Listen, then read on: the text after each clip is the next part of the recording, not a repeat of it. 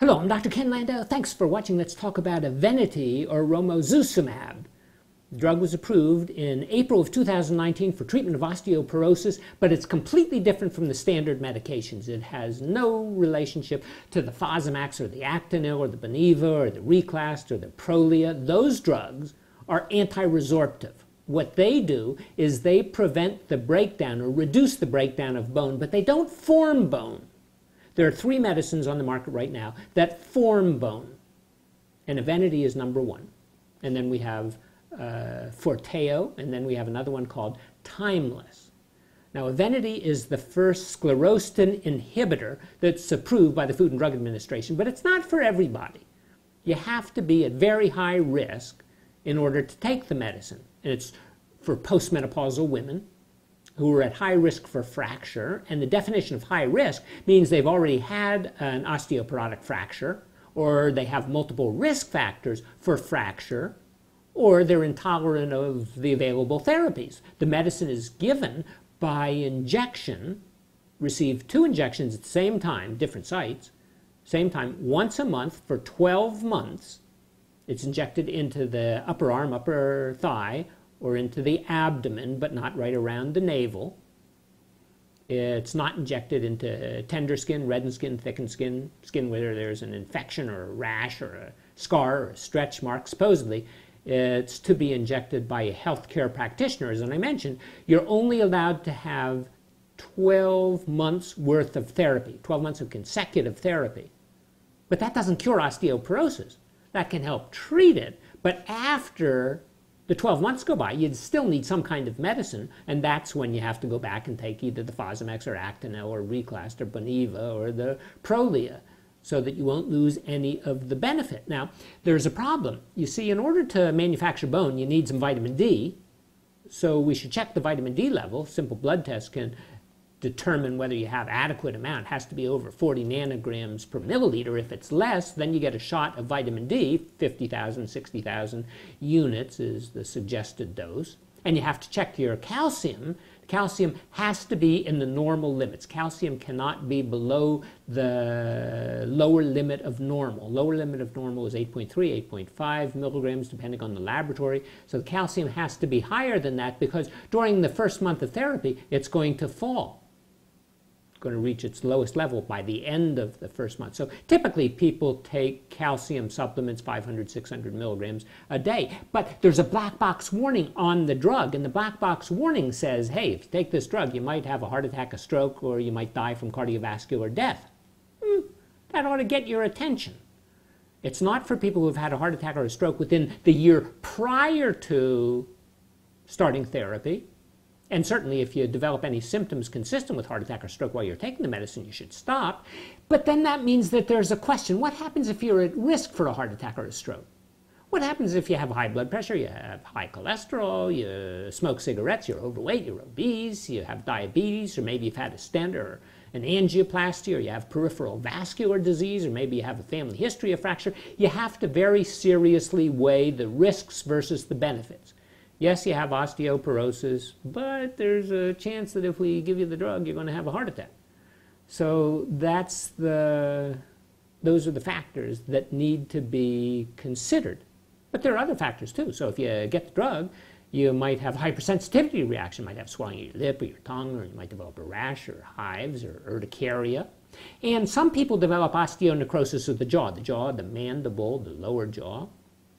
Well, parts of the bone can just die. It's spontaneous. Sometimes it's after a tooth extraction, or maybe you've had poor oral hygiene, maybe you develop an infection, maybe you're receiving cancer chemotherapy, or you've had treatment with a different medicine for osteoporosis, or you're receiving some steroids. Fortunately, it's a relatively uncommon situation, but unfortunately, it does occur. And we can develop atypical femur fractures. So even though this is treatment for osteoporosis, while you're taking the medicine, all of a sudden you can break your thigh bone, and it can occur anywhere from your hip down to your knee. It's a low trauma fracture, low energy fracture. You didn't fall from a chair or something like that. You weren't on a ladder, but all of a sudden, just walking around, all of a sudden, your thigh bone breaks. And it can be bilateral, it can be on both sides. Oftentimes, for several weeks to a month or so before the fracture, you may develop some prodromal pain or achiness in your thigh or your hip or your groin. That's when you should go and see the doctor and find out if indeed you're at risk. Well, there's some other side effects too. Arthralgia, pain in the joints, about 1 person in 8. Some headache in about 6% of the people, and then sometimes, pretty uncommonly though, but sometimes people can develop muscle spasms or neck pain or swelling of the leg or weakness or lack of energy or sometimes insomnia or paresthesias. But the issue is cardiovascular disease. First study that was done, very large study, didn't show any increase in the risk of cardiovascular disease. But the second study, again a very large study, it showed that there was about an 87% increase compared to the placebo of cardiovascular problems that included a 4-fold increase in the risk of heart attacks and a 2-fold increase in the risk of stroke and a risk of cardiovascular death that was increased by about 30%. Now, the numbers were really quite small, but they did occur. And that's unsettling. Well, let's say you're going to get the medicine. It should be kept in the refrigerator, 36, 46 degrees, not in the freezer. It should be kept away from light. It can be kept at room temperature if you're going on vacation or something like that for up to a month. It should be inspected before it's used. Make sure it's clear to opalescent. It's colorless to light yellow. There are no particles or no debris in the medicine itself. If you happen to have renal impairment or liver impairment, you can still receive the medicine. But sometimes if you have renal impairment, your calcium level is going to get relatively low, so you've got to pay attention to that. We always worry about women who are pregnant or breastfeeding or children. It's not an issue with this medicine because the age group for which it's intended is postmenopausal. It's a monoclonal antibody. It's a humanized monoclonal antibody, an IgG, a gamma globulin, that's grown in Chinese hamster ovary cell cultures. It's manufactured through DNA technology. The body, once you start receiving injections, sometimes makes its own antibodies to the antibody. And in that case, it can neutralize it and make the antibody not work very well. Well, where did sclerostin come from? Well, sclerostin's made in the body. But in 2001, they found some rare cases where people didn't really have sclerostin. The sclerostin didn't work. It had a loss of function mutation. Loss of function mutation in the gene, SOST. And they developed a disease, and the disease was called von Buchem disease, or sclerostosis. And the people who had this condition, this rare condition, they developed thickened bones. The bone in the skull, and the bone in the arms, and the bone in the backbone, and bone in the legs, all became relatively thick because the sclerostin wasn't working. Now, under normal circumstances, sclerostin is going to inhibit bone production, and it's going to increase the bone breakdown. That's typically what happens as we get older. But if the sclerostin doesn't work, then there's nothing to put the kibosh on the cells that manufacture the bone, and actually there is something that inhibits the bones, the substances that break down the bones. So they developed an antibody or an inhibitor to the sclerostin. So that could make us sort of like that disease and in effect give us better bones. Now most people think of the bone as structure, but actually the bone is an endocrine organ as well. And it manufactures a variety of substances, of which the sclerostin is one, and the fibroblast growth factor is another, and the osteocalcin is another. And why is it important? Well, it's important because the sclerostin actually inhibits the vascular calcification. So you get some calcium in your blood vessels. You've heard about that as you get the arteriosclerosis and all. Well, if we inhibit the inhibitor, that might lead to deposition of calcium in the arteries. And that's one of the suggestions for why cardiovascular disease might occur in people who are receiving the medicine, the Evenity. So once you get the shots, it gets to the peak amount in the bloodstream in about 5 days. The half-life of the medicine is about 13 days, and it's eliminated just the same way as any of the body's immunoglobulins are, just broken down to peptides and amino acids. So the first large study looked at about 7,000 women, postmenopausal women. The average age was about 71, ranged anywhere between 55 and 90. They had osteoporosis on bone mineral density scans, and about 18%, or say 1 in 5 women, had a history of a vertebral fracture.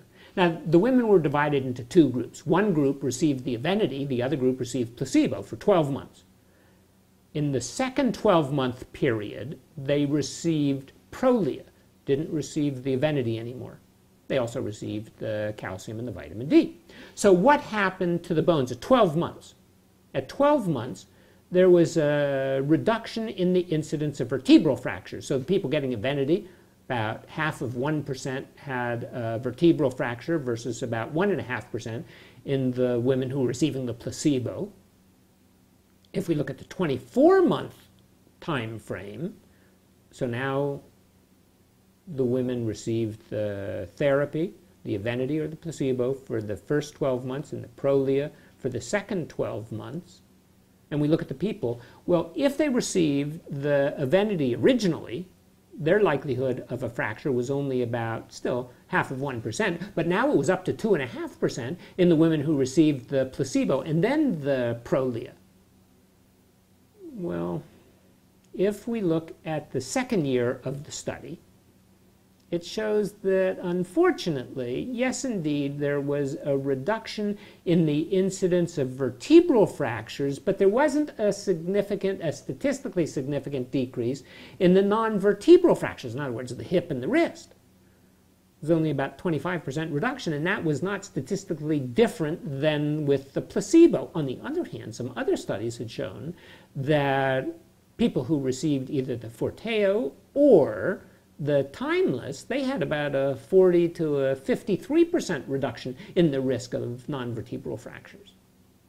Okay, so let's look at the women and see what the bone mineral density does. Bone mineral density actually increased quite a bit. After first year, it was an increase of about 13%. If we look at the lumbar spine, and if we look at the hip or we look at the femoral neck, we find that it's about a 5% increase. So that's pretty good. And even while they stopped the therapy for the second year, still maintained. So that's good. That's good news. Then they did the second study. Should never do a second study. So they did the second study called ARCH. It was done in 125 centers in 40 countries. And countries including Russia and Guatemala and Bulgaria and Romania and Colombia and the Dominican Republic, in addition to the United States and England and Canada and Germany and France. The study was performed. It was designed by the drug company, actually 2 drug companies, UCB, which is the Union Chimique Belge out of Belgium, and Amgen out of Thousand Oaks, California. They designed the study. They actually wrote the study. So we have to think that all of the possible benefits would be there. But what did the study show? Well, first of all, it evaluated women who were at very high risk for osteoporotic fractures. These women, 99% of them, already had at least one fracture after they were 45. 96% of them fracture of their vertebrae. These women received either the Evenity or they received the Fosamax, which is alendronate. So they received that for the first year. And then everybody in the second year received the alendronate. Nobody received the Evenity anymore.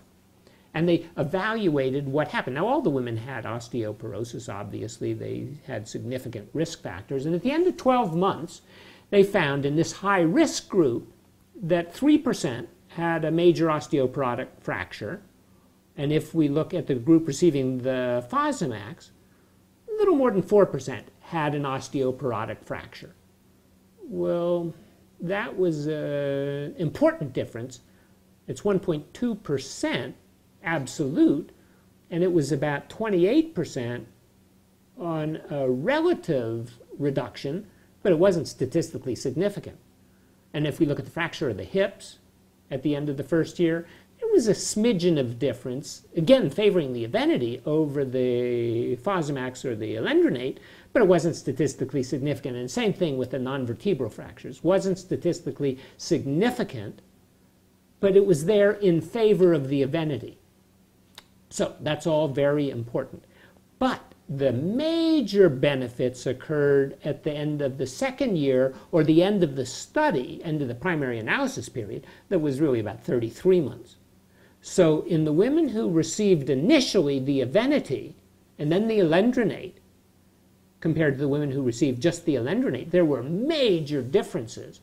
The differences in major osteoporotic fractures in the women who originally received the Evenity, 7% of them had fractures, versus 10% in the group receiving the alendronate or Fosamax. If we look at the hip fractures, 2% versus a little more than 3%. If we look at non-vertebral fractures, a little less than 9% versus about 10.5%.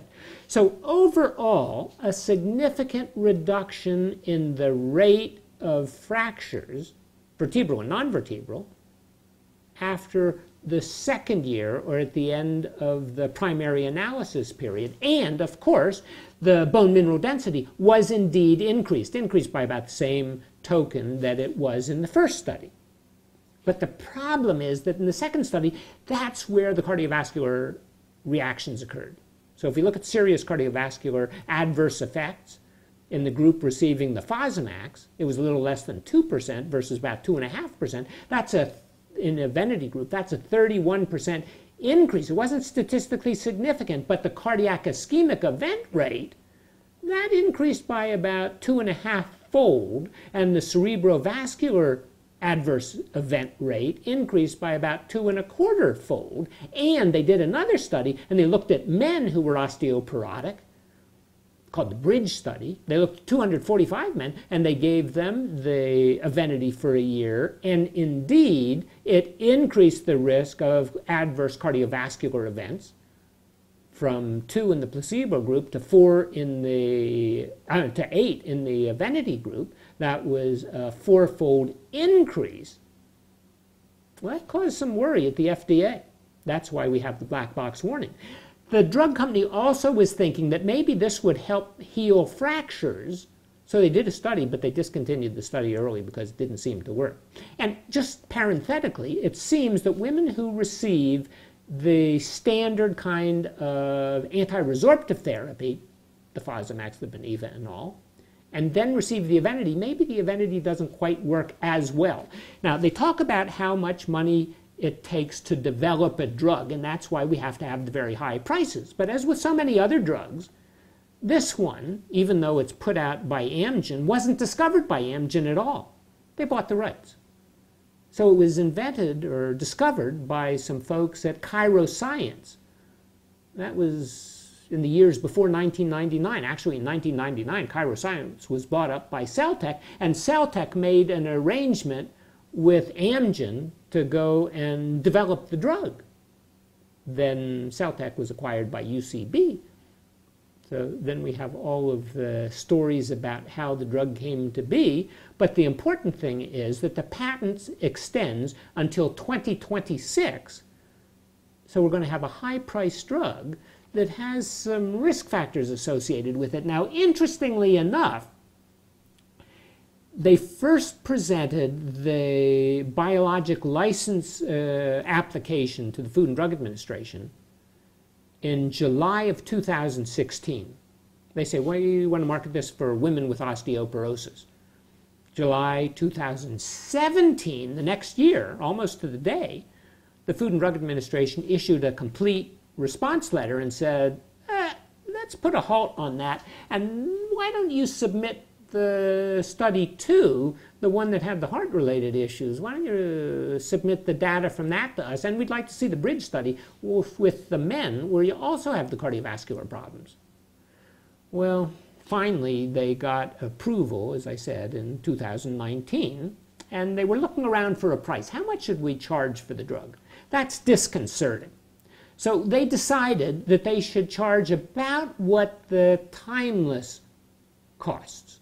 And the timeless costs about $1,800 a month. So the people at Amgen said, okay, we'll charge about $1,800 a month. And indeed, the wholesale cost is going to be $1,825 a month, or $22,000 a year. If you were to buy it yourself, say through Blink Health, most of it is sold by specialty pharmacies, not through the regular drugstores. But if you were to buy it, say, through Blink Health, which is one of those mail order places that's legit, you could get it for about $1,900 or $23,000. Now, timeless, as I said, is about $1,800, $1,900 a month. Forteo is about $3,400 a month. It's made by Eli Lilly. Eli Lilly also makes a lot of insulin. And you know what's happening to the price of insulin? Well, it's the same thing that's happened to the price of Forteo. They keep raising the price. They've raised the price twice a year for the past 6 years. And as a matter of fact, if we look over the past 15 years, they've raised the price 400%. And they've raised the price just since 2010 by about 300%.